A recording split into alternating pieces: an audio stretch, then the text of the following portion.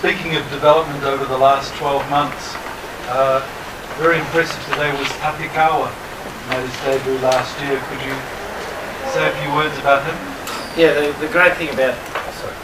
今この12ヶ月間チームを作ってきた上で特に今日立川のことが非常に鮮烈に映りました。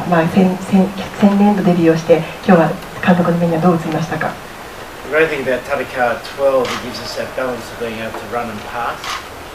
ジュニアリーダーとしてランとパスが両方できる選手というところ、And again, he's physically improving all the time. そこが伸びたということとフィジカル面も毎回強くなってきています。You know, and in terms of international rugby, there's not too many 12s now that can do that. なかなか今のインターナショナルラグビーではこのような立川のようなプレーができる12番というのが少ないと思うんですね。ランもパスも同じような能力、その能力が変わらないという人が少ないと思います。なのでそういうことをやってもらうとジャパンがやりたいプレーというものをそこをやるチャンスが増えてきます。それでまだ彼の素晴らしいことはまだ若いということで。